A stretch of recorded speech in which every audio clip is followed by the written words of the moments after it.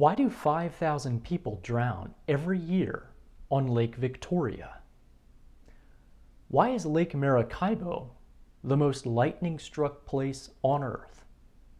In this video, I'll explain the bizarre weather pattern that's behind both of these anomalies. The world's largest tropical lake by area, Lake Victoria supports Africa's largest inland fishery.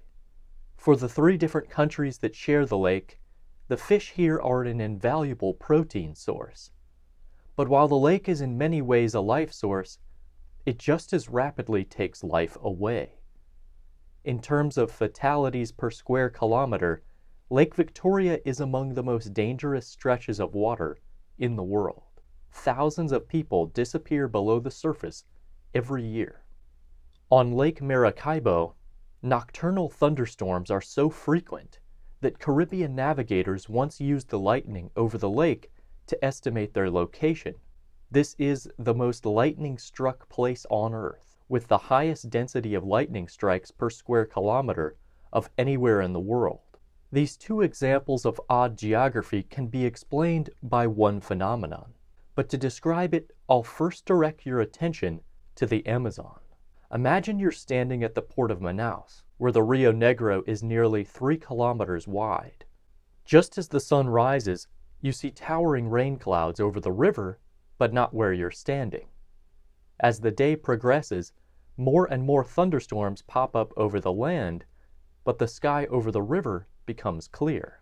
If you return to this spot every day, you'll see the same thing happen almost every time.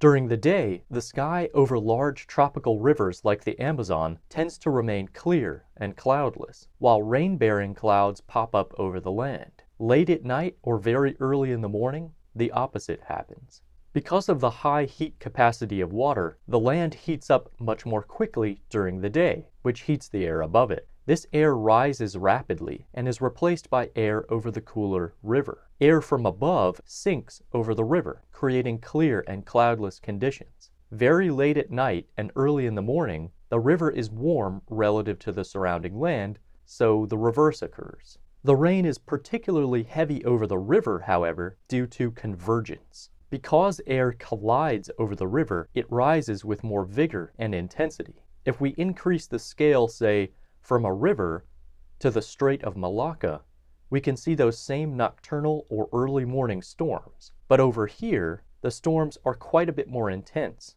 This area is home to the infamous Sumatra squall, which has been a notable ship sinker since at least the 16th century.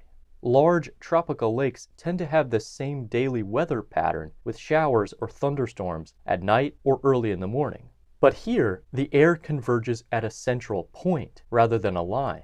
The result is a much more intense, more vigorous rising motion and more intense storms as a result. But further strengthening the storms is terrain. In deep tropical or subtropical valleys, like the Magdalena in Colombia or the Brahmaputra in India, we often find the same late night to early morning rainfall peak. This is due to the mountain breeze. As the mountain slopes lose heat via radiational cooling at night, they cool the air above them, which then flows downslope. This air causes convergence at the valley floor, forcing air to rise and produce storms. So, in short, the circular shape of the water body and the surrounding terrain combine to produce intense surface convergence over Lake Maracaibo and Lake Victoria, fueling intense nocturnal thunderstorms. The storms produce bright flashes over Lake Maracaibo, and they capsize or swamp fishing vessels on Lake Victoria. So why do we find these deadly lakes and bays in the tropics most often? Well, it's not purely about heat. Lake Titicaca is nearly 4,000 meters, over 12,500 feet above sea level, with an average temperature of 13 degrees Celsius, or about 55 degrees Fahrenheit. Yet this lake has consistent nocturnal showers too. The more important factor here is consistency.